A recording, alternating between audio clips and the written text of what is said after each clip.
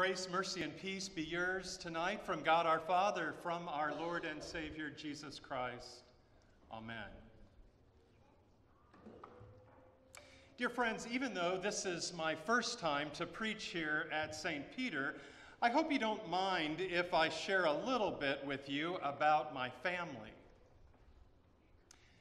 My wife and I have two sons, and our youngest son, Theo, married his bride, Elizabeth, earlier this summer.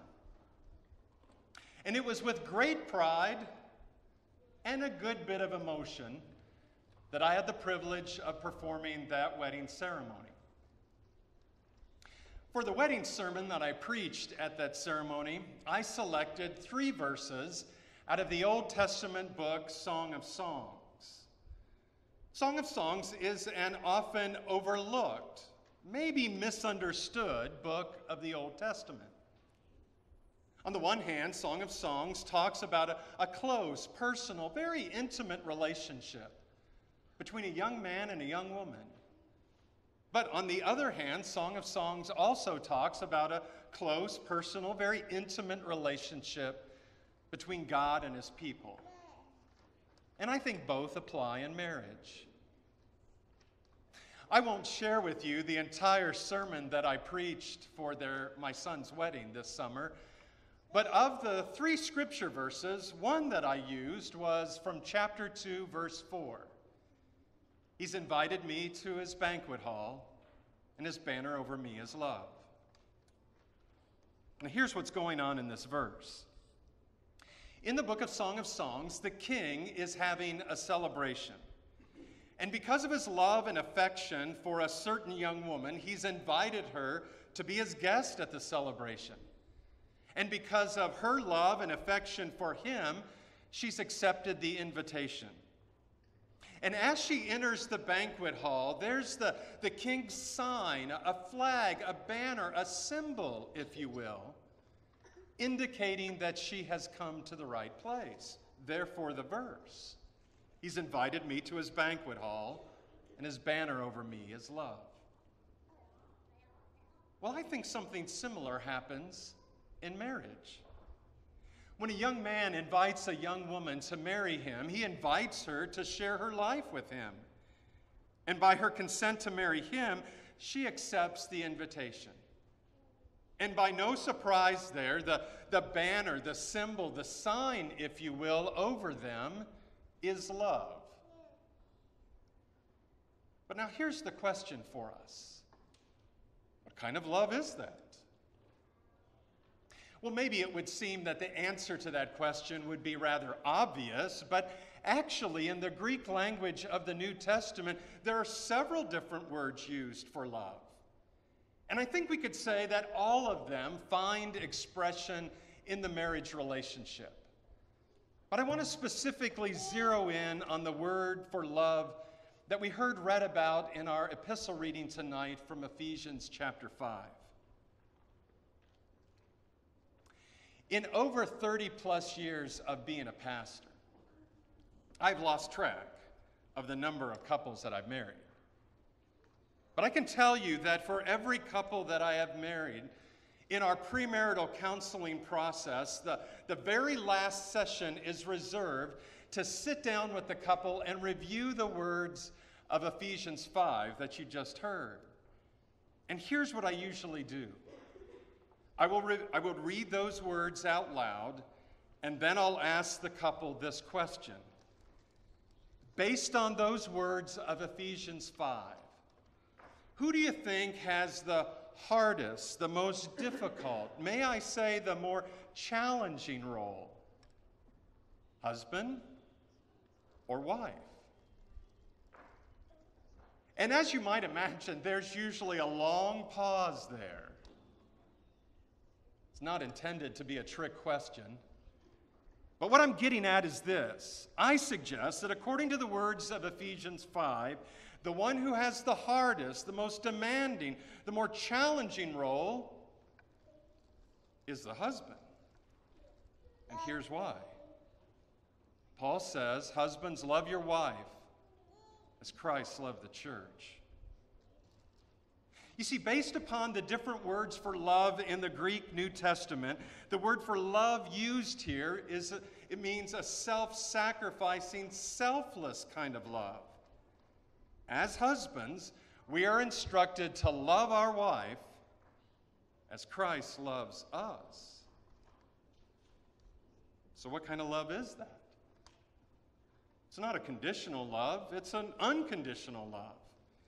It's not a me-first kind of love, it's a selfless kind of love.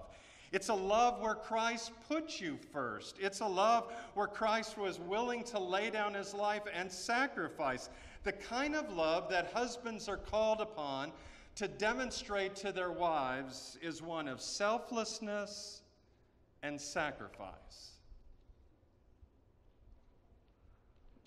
But now, what does Ephesians 5 say about a wife?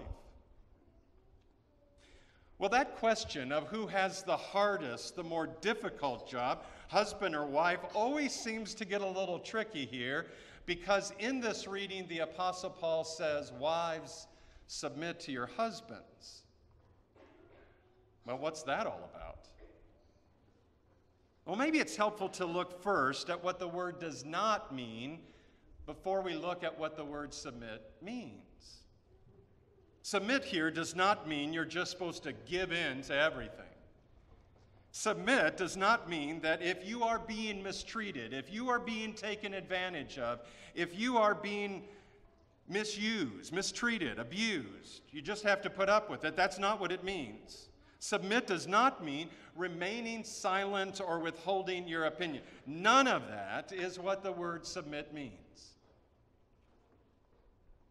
Rather, the intention is for a wife to submit to the belief that your husband will in fact love you as Christ loves the church. That your husband will put you first. That your husband will be selfless towards you. That your husband will display servant leadership in his role of marriage. Therefore, a wife is called to submit to the understanding that your husband loves you like Christ loves you. You see, this is what I think Paul is trying to get at. If a husband loves his wife like Christ loves the church, selflessly, sacrificially, then that can't help but be motivating for a wife to love her husband back selflessly and sacrificially. And when a wife does that, that can't help but empower a husband to love her selflessly and sacrificially. And when she does that, that motivates him all the more. And so what I think happens is this continual cycle of selfless, sacrificial love, not an arrangement of here, but one of here, which is why the Apostle Paul says in verse 21, submit to one another out of reverence for Christ. But now here's why the husband's role is so key. Because for this to happen, someone has to take the lead. Someone has to start things off. Someone has to get the ball rolling. Someone has to make the first move. And that starts with a husband who is called to be a servant leader to his wife in marriage.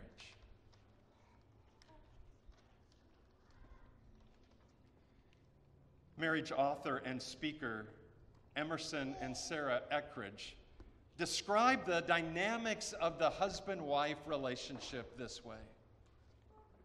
Perhaps, they say, the Apostle Paul is assigning each marriage partner to what is hardest, most difficult for him or her. You see, husbands are most tempted by nature to dominate their wives, but instead they are instructed to love them sacrificially. And likewise, wives are most tempted to not always want to follow their husband's lead, and so they are instructed to respect their husband as the servant leader who puts her first. Is it any wonder then that the Apostle Paul says in Ephesians 5, this is a profound mystery? Well, it sure is. And lo and behold, there have been struggles in marriage ever since the very beginning. After all, the very first couple, Adam and Eve, experienced difficulties in their relationship. Eve tried to get Adam to do something that God told him not to do, but Eve tempted him to do it, and he did it.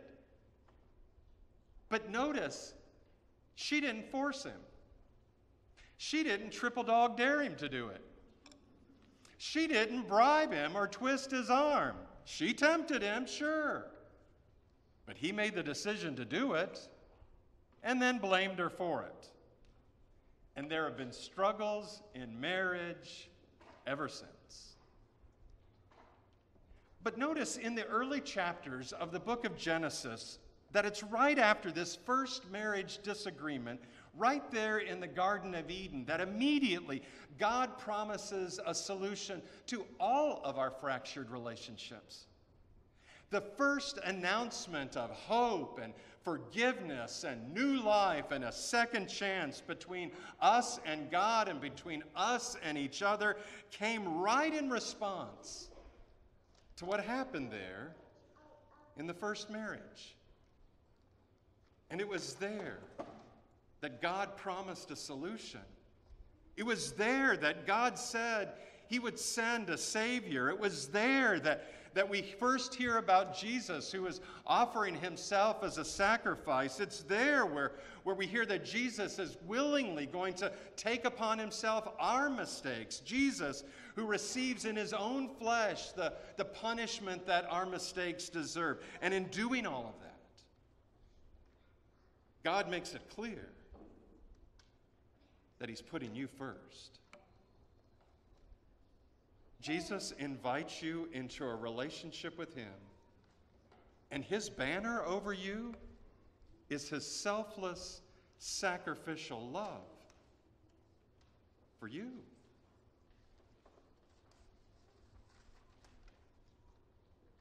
Dear friends, I realize that this message is pretty much all about marriage. And I also realize that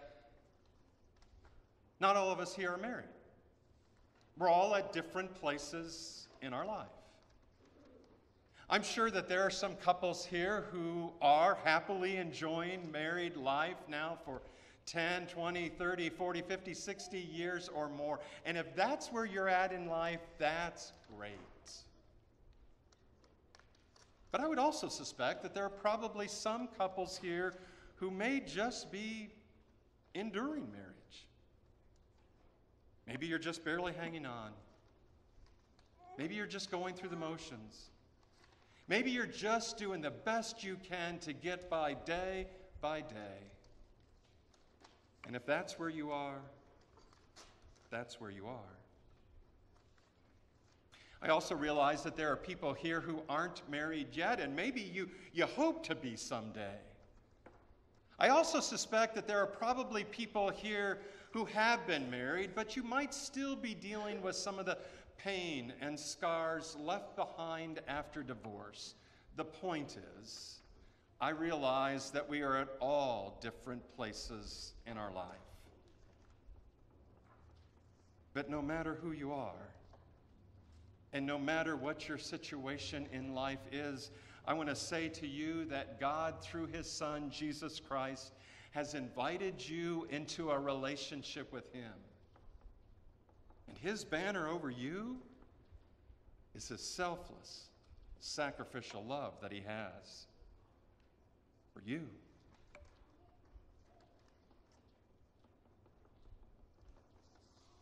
Earlier I mentioned that our youngest son, Theo, married his bride, Elizabeth, earlier this summer.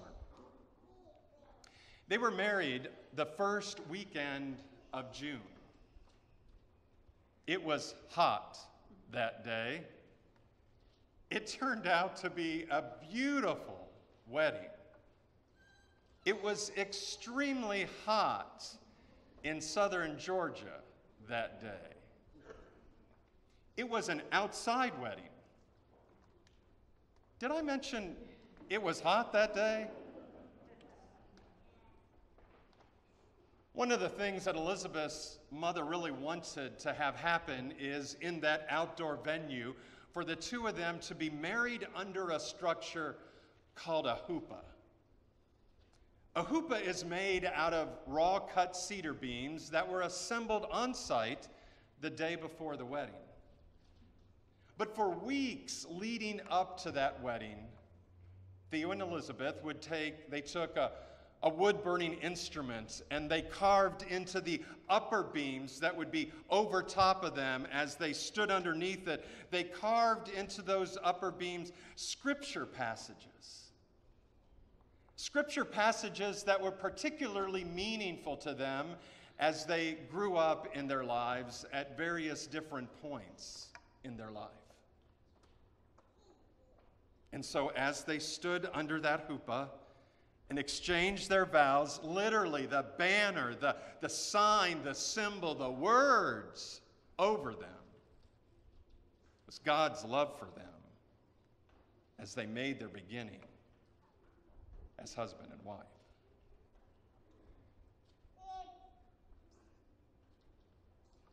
Wherever you are in life, happily married or just hanging on, single or divorced, a widow, a widower, male or female, young or old, whoever you are, know this. God has invited you into a relationship with Him. And who you are, or where you're at, or what you've been through, or what you might be going through, no matter what, His banner over you is the sacrificial, selfless love that God has for you through His Son, your Savior, Jesus Christ. No matter what. In His name, amen.